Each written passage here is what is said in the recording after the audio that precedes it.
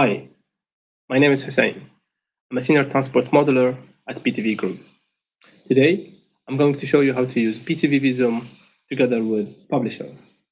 Publisher is a web-based visualization tool that sits on the cloud that helps you visualizing your Visum data. I will start with a Visum model. And here I have a private and public transport network ready to be visualized in Publisher. I'll do that by going to File, Export, Visum Publisher, and a new window will open asking me to select the network objects I'm interested in. The default selection contains links, zones, stops, together with the count of these elements. I can also add trajectories, and there are different types of trajectories which I can choose from. For instance, there is the timetable visualization, DRT, which relate to demand responsive transit, where I can visualize tours and trips, ABM, activity-based model, visualization of trips and activity executions, SBA, simulation-based assignment, visualization of vehicles and signal heads. In this example, I am interested in visualizing timetable data. I can select between an entire analysis period or choose from a range. I can confirm with OK, and the vehicle trajectories is added to my data sources. Once I am happy with my selection, I can click on Next to select a scenario where this data will be uploaded. I have a pre-prepared scenarios. I can even add a new scenario. I can give it a name, and within that model, I can define different scenarios. For instance, this would be my AM model. And then I can export the data. Once I click on export, Visum will start exporting the data in the cloud. And I can check that here in the data transfer tool, which is uploading the data to the cloud. Next, I can sign in to my publisher account, where I can see all the data that I have uploaded previously in the publisher account. I can have a look at the data. So links has been exported. I have all the IDs or the attributes that has been selected during the export. The next step is creating a dashboard. So I can switch back to my dashboard tab and add a new dashboard.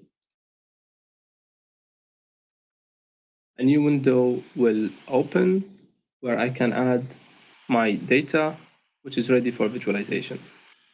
For instance, I can start with the zone layer, add to dashboard, adjust my window accordingly, and I can see my zone layer. I can zoom in to a specific location and I can change my angle.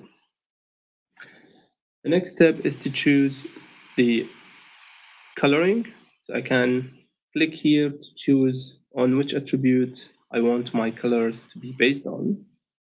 I can say origin traffic and select the mode of transport. Then I can also scale my zones based on a specific attribute. And here I can change it to be the same as before: origin traffic, demand segment, public transport, and I can increase the height of my attribute. I can put my mouse cursor or any of these zones and get the exact value of the origin traffic. But also, if I click on any of these zones, I get more information about the other demand segments and also some other attributes.